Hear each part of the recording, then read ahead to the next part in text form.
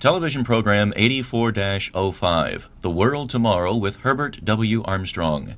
Production date, April 6, 1984. Ambassador Television Production, Media Services for the Worldwide Church of God. Copyright 1984.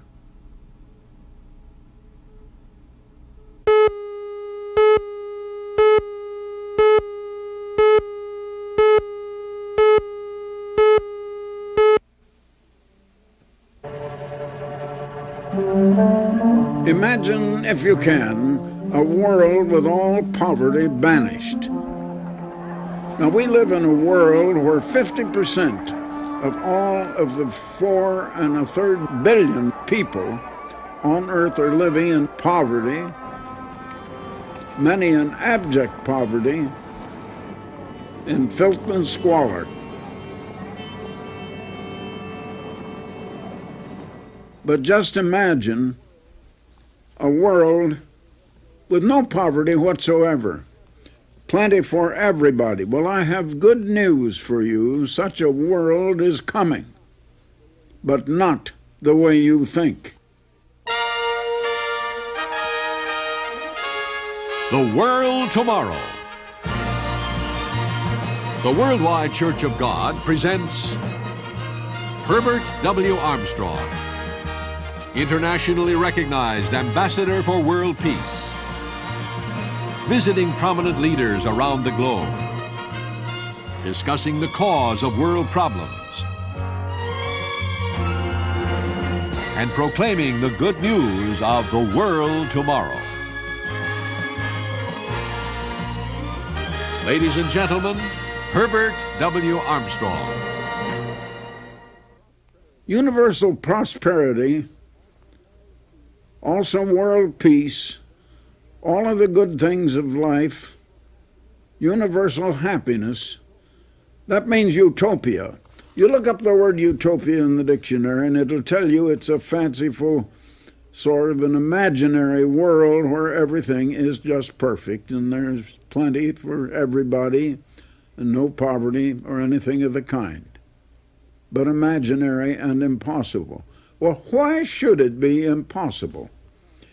Now, when it comes to prosperity, and we think of that as material prosperity, all material wealth comes from the ground, and there's enough of it in the ground to supply for all that is needed for happiness and peace for every man, woman, and child on the face of the earth, if we just used it properly, and if it were properly developed. Why do we hear so many talk about God's poor, as if God loves only the poor? Does God love the poor and hate the wealthy, or hate the prosperous? Does God love failure and hate success? Let me read you a little of what God himself says in the Bible. In 3 John, the 2nd verse, we read this: Beloved, I wish above all things that you may prosper and be in health, even as your soul prospers. God wishes above all things that we might prosper. Now again in the first Psalm and in the first 3 verses, we read this: Blessed is the man who walketh not in the counsel of the ungodly, nor standeth in the way of sinners, nor sitteth in the seat of the scornful. But his delight is in the law of the Lord. Now that seems a little bit strange, because the Christian, that is, traditional Christianity as a religion today, is claiming and has claimed through the years that the law is done away. The law of God they view as a terrible thing. Well then, why does it say here in the Psalms, Blessed is the man that walketh not in the counsel of the ungodly, nor standeth in the way of sinners, but his delight is in the law of the eternal, and in his law doth he meditate day and night. Not very many meditating on God's law day and night anymore today. And yet a blessing was pronounced there on the one who does. Now in Genesis 39, verses 2 and 3, "And the Lord was with Joseph, and he was a prosperous man, and he was in the house of his master, the Egyptian. The Lord was with him, and that the Lord made all that he did to prosper." There was a man who was obedient to God, and God prospered everything that he did. I would like to have you notice the 84th Psalm. "For the eternal God is a sun and a shield. The Lord will give grace and glory. No good thing will he withhold from them that walk uprightly. O Lord of hosts, blessed is the man that trusteth in thee." In other words, if we trust in God, we will be blessed and have blessing. That's back in Deuteronomy, the 28th chapter, and the first 2 verses. "And it shall come to pass, if thou shalt hearken diligently unto the voice of the eternal thy God, to observe and to do all of his commandments." Now, there is if you do his commandments, and yet traditional Christianity has preached all along that the commandments are done away. Jesus came and nailed the commandments to the cross, they try to tell you. You can't find that in the Bible. That is not true. But it has been taught, nevertheless. "And to do all of his commandment, which I command thee this day, that the eternal thy God will set thee on high above all nations of the earth." That was a national promise. The nation, what about the United States today? That applies to us today. If we would honor God, if we would obey his laws. Now we have in one sense been set already economically on the top of the nations of the world, but we're not staying there. Now the second verse, "And all these blessings shall come on thee, and overtake thee, if thou shalt hearken unto the voice of the eternal thy God." And that voice was the one that gave his law, his commandments. And the law of God, the commandments of God, are merely the way of life. It's God's way, well, you might say it's God's lifestyle. God pronounced blessings and cursings and told the people to choose the blessings, if they would only obey him. That would bring economic and financial blessings and other blessings also. Now in the 92nd Psalm and verse 12, I'd like to have you notice. "The righteous shall flourish like the palm tree. He shall grow like the cedar in Lebanon." The righteous, in other words, will flourish and will grow in prosperity, but also in health and in happiness and in all of the good things that are considered as blessings and things that are to be desired and things that we want. But at the same time, God does warn us on not setting our hearts on the material prosperity. Now, I've had a great deal of experience in that, and I have known many multimillionaires. I've done business in my earlier life with presidents and board chairmen of many of the largest industrial corporations in the Middle West and the East of the United States. I've known millionaires who had more money than they needed, but it was never enough. And the more they had, the more they wanted. And the more they had, the less dissatisfied they were, because it still wasn't enough and they wanted more. And they were unhappy. Money alone does not make you happy. If you set your mind and your heart on money and the material possessions, that alone is not enough. And you'll notice that God promises material prosperity if you have the other things, because his commandments are a way of life. In other words, the law of God can be stated in one word, love, L-O-V-E, but it's outflowing love away from the self. Love toward other people is not lust. Lust is coming in toward yourself, self-love, self-desire, vanity. And that is what we do have, and that's what we do find in the world. But God says, if you have that love, which is toward others, toward God first of all, and then toward neighbor, obedience to God and God's way of life. Obedience to God merely means His law, His code of conduct, and how you conduct yourself not only toward God, but toward your neighbor.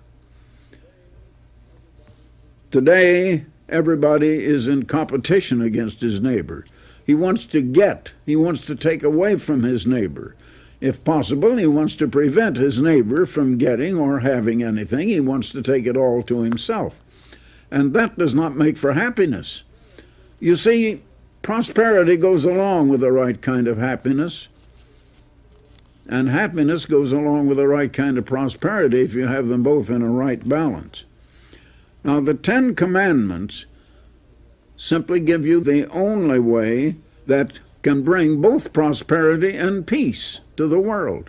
If everybody is concerned for the good and welfare of his neighbor, then we won't have the troubles that we're having in this world today. We won't have the curses that are on the people and on all humanity as it is today. All poverty and evil comes from breaking the Ten Commandments of God. The Ten Commandments are only a manifestation of the law of outflowing love, first to God and then to neighbor. Now, the first four of the Ten Commandments define love, or the general principle of love toward God. The last six of the Ten Commandments simply give you the principle of love toward your neighbor. It starts out with honor your father and mother. The closest person of all to anyone is his father and mother, his parents. They should be honored. And then there is the one against adultery. In other words, faithfulness to the one you've chosen as your life mate to live with. And if you love your neighbor, you won't steal from him. If you love your neighbor, you're not going to harm him or try to kill him. And we have so much murder to be contended with in the world today. If you love your neighbor, you won't covet what he has, whether it's his wife or his jewelry, his automobile, his money, or whatever. It's only the way toward peace, and it also is the way toward prosperity. Now, the Bible has a lot to say about sin. And in 1 John, the 3rd chapter, and verse 4, you get the Bible definition of what sin is. Sin is the transgression of the law. And sin is a term that we use only in connection with God. If you sin, shall we say, to use that term, against the government, the laws of man, we don't call that sin, we call that crime. And in Romans, the 7th chapter and the 14th verse, it says that the law is spiritual. It's a spiritual law. Now, a lot of people don't understand a spiritual law and how that differs from a material or physical law. A spiritual law has to do with the operation of one mind, or the attitude or spirit in one mind in association with other minds. That is, with your mind in association with the mind of God. And God intended for us to have a relationship with Him. And the world has forgotten God. The average person has no relationship whatsoever with God. He should have, because God loves all of us.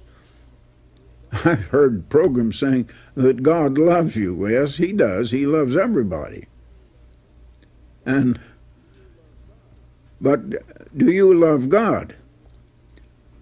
Most of you might say you do, but actually when you get down to it, you really don't, because you don't even think much about God. Most people just don't. Go back now to the beginning of the world and see what happened. Now, the first man, Adam, was one man. God started this whole world with one man, and all of us and all humanity and all the races have come from that one man.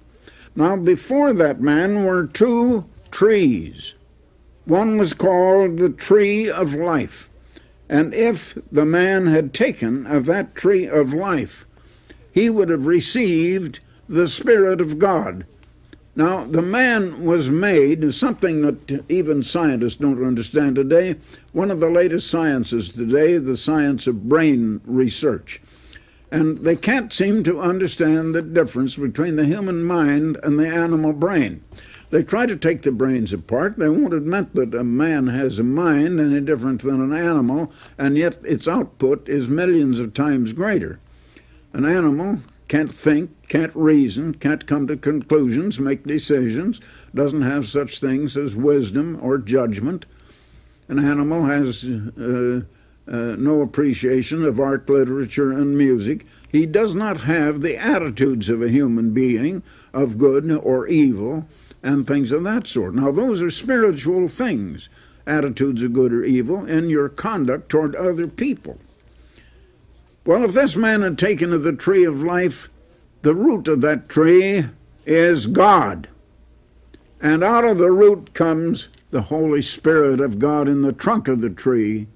And it comes up, and if you have it coming into you, it'll produce the fruit of love and peace and joy and prosperity and happiness and all of the good things of God and the things of God's law. But there was also another tree in that garden, and that tree looked very pleasant and inviting to Mother Eve. In that tree, what she saw was success by taking it away from other people, and wealth and vanity and self-glory, and somehow those things all appealed to her. The root of that tree is Satan the devil, and the trunk was the spirit of Satan, and the real fruit that it produced was unhappiness and competition, strife, destruction, murder. It was all of the evils that are taking place and besetting all humanity on this earth today. And somehow man has never come to see what is wrong with his world, because it started out on that foundation. Man chose that tree. Eve was deceived into taking it, and the first man, Adam, went along with his wife and also took of that tree, though he knew better. And everybody has been taking of that tree, and what comes out of the roots of that tree are the attitude and the spirit of vanity, of self-centeredness, of greed, of competition and strife, of envy and jealousy toward others. And that's why we're having the troubles we're having in the world today. And that has led to poverty. That has led to abject poverty and sorrow and suffering and all of those things that we have and that beset the whole world today. Now, getting back to the nation, there was ancient Israel, a nation, and God said to them, as you find in Leviticus, the 26th chapter, I just want to read you a little of that because it has a great deal to do with the United States and the British people, Canada, all of our people today. Now, you'll find here, beginning in verse 1, Leviticus 26, God said to that nation, ancient Israel, "You shall make you no idols, nor graven images," that is, having other gods before the true God, "neither rear you up any standing image. You shall keep my Sabbaths." God says his Sabbaths. "Reverence my sanctuary. I am the eternal.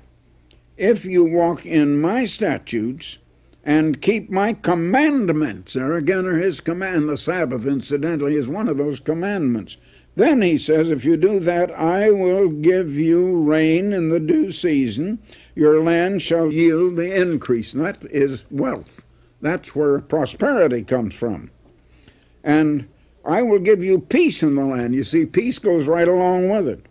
But, now listen, coming to verse 14, if you will not listen to me and do all of these commandments, and if you shall despise my statutes, or if your soul abhor my judgments, so that you will not do all my commandments. There again are the commandments they're trying to say are done away today. But that ye break my covenant, I also will do this unto you. I will even appoint over you terror, consumption, and the burning ague, and I will set my face against you, and you shall be slain before your enemies. They that hate you shall reign over you, and you shall flee when none pursue. And if you will not yet for all of this listen to me, then I will punish you 7 times more for your sins, and that in biblical language figures out to a time of 2,520 years, and that did happen to ancient Israel. And we are the descendants of those people. And that 2,520 years ended in the year of 1800. By 1800, London was the financial hub of the world. By 1803, the United States had acquired the Louisiana Purchase and had become a great nation. And all wealth has come to us as God had promised it to Abraham, and through these people it was denied for 2,520 years. It came to us. President Abraham Lincoln knew that we hadn't toiled and earned it, that it had come through the mercies of God because he had promised it to our ancestors. But what have we done with it? We put on our money in God we trust, but we don't trust in God. We say his law is done away, and we teach it in our churches in this world. God says his tithe is holy to him. Now God says in Malachi, the 3rd chapter, will a man rob God? And yet you have robbed me, even this whole nation. You say, how have we robbed you? In tithes and offerings. You are cursed with a curse, for you have robbed me, even this whole nation. Because we're not tithing. And that's why we have such a great national debt. That's why you're having to pay far more than a tithe into the government to run you, because we're not heeding God's laws. And we're in economic trouble, and we're in spiritual trouble, and we're having all kinds of trouble. We're in mental trouble. We're in physical trouble. Our land is dotted with hospitals and with multiple thousands of physicians and doctors because we're sick. And we are sick in every way. We're sick economically. We're sick morally and spiritually. And we're paying the price because we haven't learned what success is. We haven't learned the way to success. We haven't obeyed our God. And that is what is wrong in the country. That's why we've been having the troubles that we've been having. When will this country wake up? God Almighty has said to me, cry aloud and spare not, lift up your voice, and show my people their sins, says God. And that's what I'm doing. And you're hearing it in your ears this minute, and I hope you will take the message. Now, I don't want to close this particular program without offering a certain booklet that I have not offered for a long, long time on television, and that is the 7 Laws of Success. Now, this is dealing with economic success, that's true. But nobody needs to be a failure in life economically.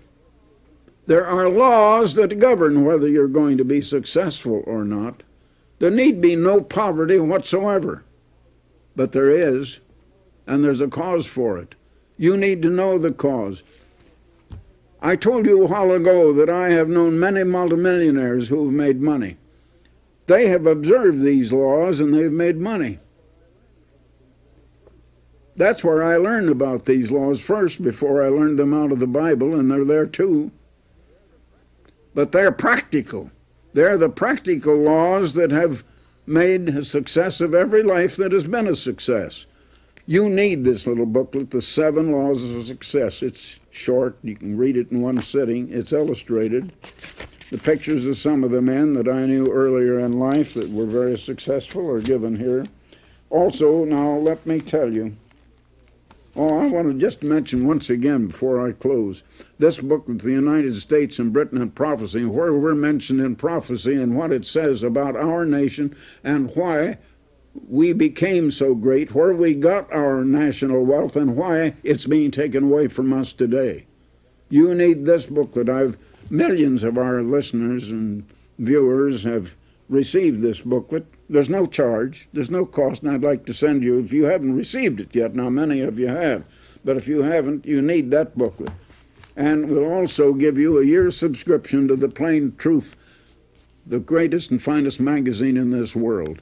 I wonder how many of you know that the circulation of The Plain Truth is greater than Time or Newsweek or our news publications. It's published in 7 languages all over the world. It's beautifully illustrated, and it carries no advertising. And for reading content, it has more reading in it than the average larger magazine because they're stuffed with advertising. And this is all reading matter, and there's no subscription price. And we will send you a year's subscription, but you have to ask for it for yourself.